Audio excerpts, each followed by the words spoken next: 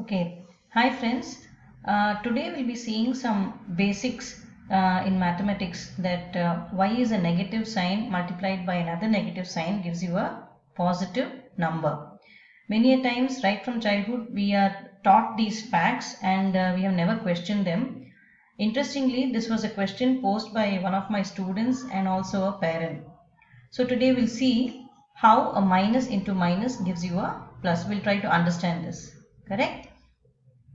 I have taken an example as minus 2 into minus 6. How does it give you a plus 12?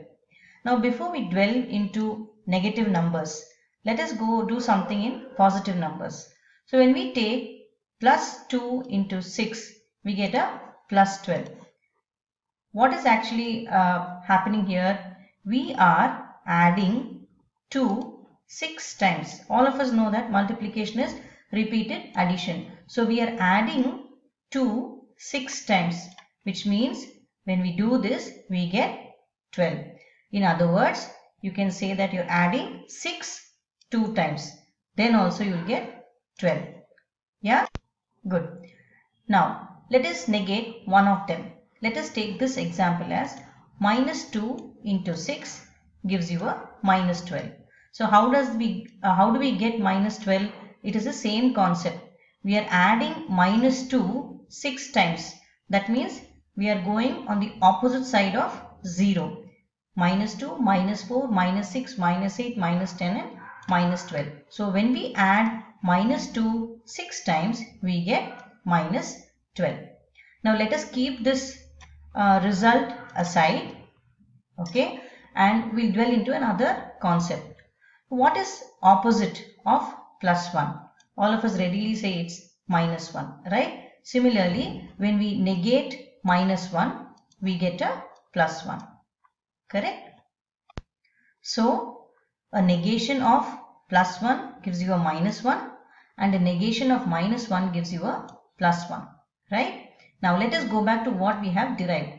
Minus 2 into plus 6 is minus 12. This is what we have derived. But our problem is minus 2 into minus 6. How does it give you a plus 12? So what is our task now? The difference between these two is we have to negate 6.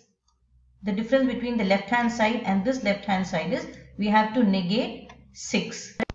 So a negation on the left hand side is same as negation on the right hand side. Whatever we do on the left hand side, we have to do the same thing on the right hand side in order to preserve the correctness of the equation. So when we negate minus 6, we have to negate minus 12 also here.